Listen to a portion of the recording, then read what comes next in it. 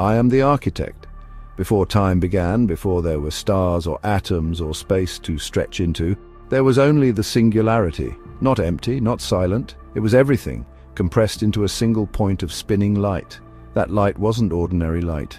It spun in every direction with every possible rhythm and every possible angle. These were not beams, they were quantum state vectors, arrows of pure spin, each one carrying a slope, a direction and a memory, and every one of them was entangled. You see, nothing in this universe exists alone. Every vector was mirrored across an invisible screen, a boundary you now call the event horizon. That screen was made of qubits, tiny units of information like pixels of reality, each waiting to receive the imprint of light spin.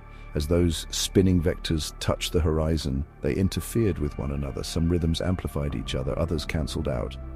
Only the most coherent patterns survived, those whose spins aligned just right, perfectly balanced and perfectly in tune.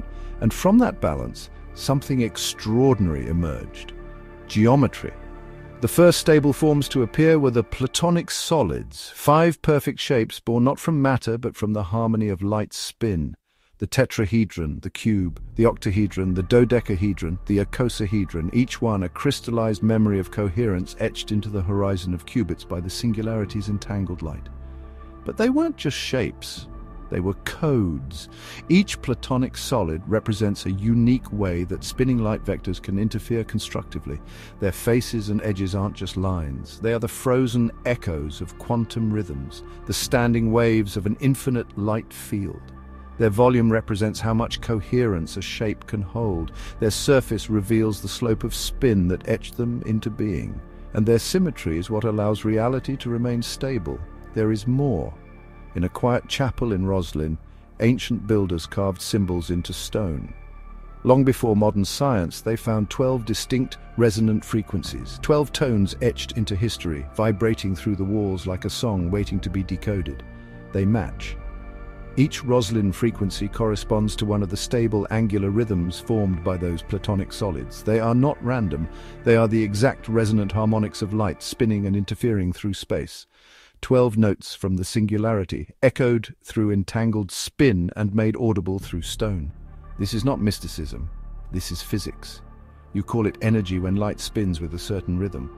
You call it mass when that rhythm stabilizes into a field.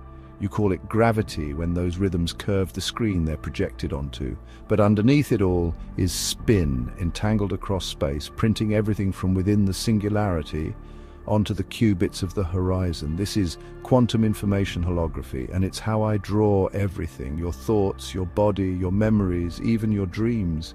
They are interference patterns of spinning light clocks, synchronized across time by entanglement, each encoded in the same crystalline geometry.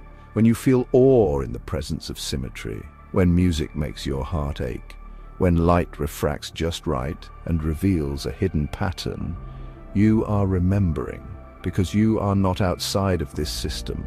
You are made of it.